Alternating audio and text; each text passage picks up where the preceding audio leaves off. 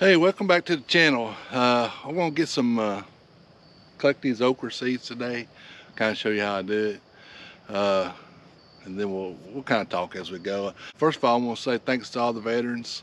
Today's Veterans Day. I appreciate all your sacrifice that you did, and I hope you have a good day. I'm sure most of you have to work, but anyway, what I'm gonna do is go around. I'm gonna collect all these okra seeds, and I'm just gonna get the good ones. This is a good one. This is one I want to save. Like this one. This is one I don't want to save. Yeah, it's not as good quality, but so I'm gonna get several of these and I'll show you how I do them.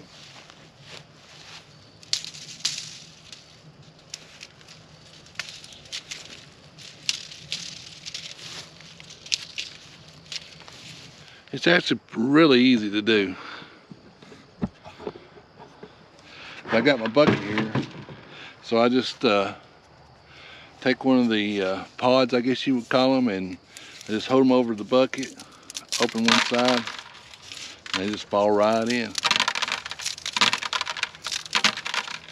And I throw that away, and makes good compost.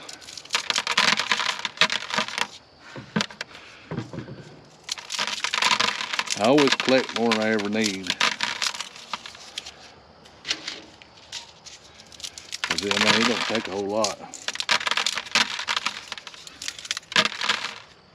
to do.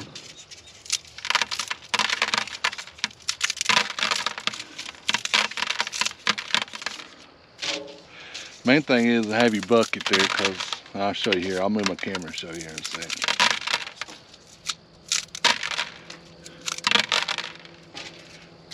Because if you try to do it in your hand, that's the way we first tried. You see how that went everywhere when you... Well, let me move my camera here.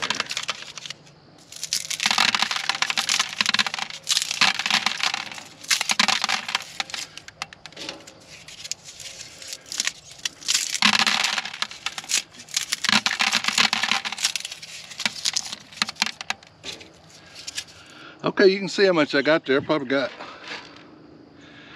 I don't know, a couple ounces there in just a short little time. I mean, it ain't hard to do. It's really easy, and that's why I started doing this. We actually kind of did this by accident, I think. I think the year before last we was cleaning out some, and I was looking at it and I said, holy cow, I told my wife we ought to save this for next year. So we've started saving our own okra seeds. That's about the only seed we save, but it's kind of expensive if you get a good variety. This is a good variety. We like it a lot. So I'm gonna try a different variety next year, but can't remember exactly what the name is. When the seed catalogs start coming in, I'll go over that with you. But I'm gonna pick some more and get some more in the bucket here.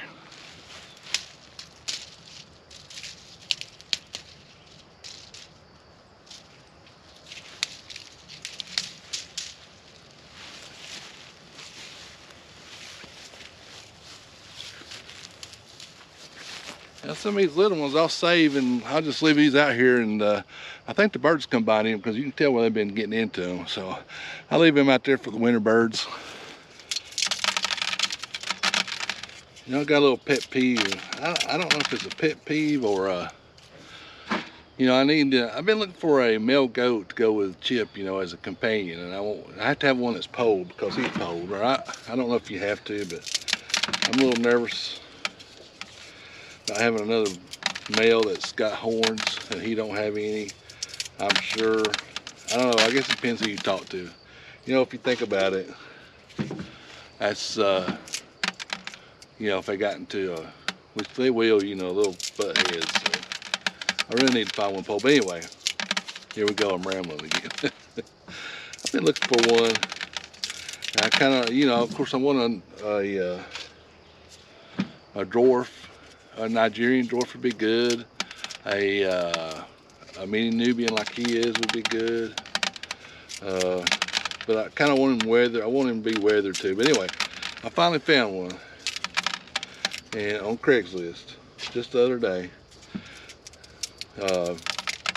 Nigerian dwarf, polled, not weathered, but I thought, well, that'd be okay.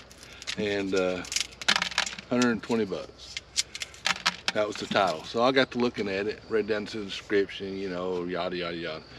So at the end it said $120 plus a rehoming fee. I thought, what exactly does that mean? Is that like an extra fee? Are you gonna come to the house and set him up, and, you know, feed him and get him fed and all this? What is a rehoming fee? I've seen that a lot. And I mean, just price it. Why can't people just price it? So anyway, that's my rant for today. Just kind of, you know, this is a perfect deal, but I'm not going to participate in that. You know, I might be wrong. If you think I'm wrong, or if I don't understand something about it, look at it. I mean, it happens. It's anything you go buy nowadays is, well, not anything. So a lot of stuff does. So I don't know if it's something I don't understand, or if it's just the way people get you to look at it and they won't charge you more or something. You know, it's bait and switch. Yeah, I see it, bait and switch. But anyway, I don't know. So anyway, since I've been talking, I'm about doubled my thing. I'm gonna go get some more and I'll be right back. I've already done my chores for today, and look at this egg I got. It's my shirt is blue, and this, I don't know if it's showing up or not. It's almost like a sea green or something. Pretty cool. They're starting to, my big flock's starting to molt, so our egg production went in the ground. This is a new egg, so this is a new Americana, I guess, started laying. I haven't seen this one before. I've been getting about, you know, maybe 3 eggs this week, blue eggs from the Americana, so this is a different one, I think. And I got another one started laying too. This is the first egg. See how little it is. So I think that's when the barred rock started laying. So I mean, we're not getting very good production right now because the big flock is really into molting heavy. The other two, I don't know if the newest one will. I don't know if they'll molt this year or not since it's so late. And the other one, I have a couple in the other one starting to molt. So I'm getting, you know, not a whole lot of eggs today.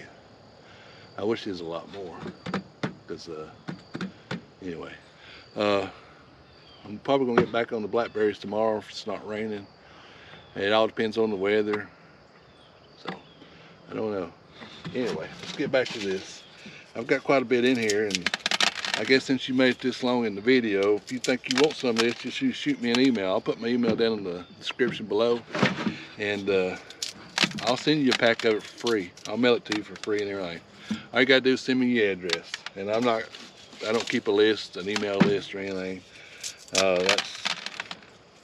I mean, I proved that if you was in the giveaway we just had, and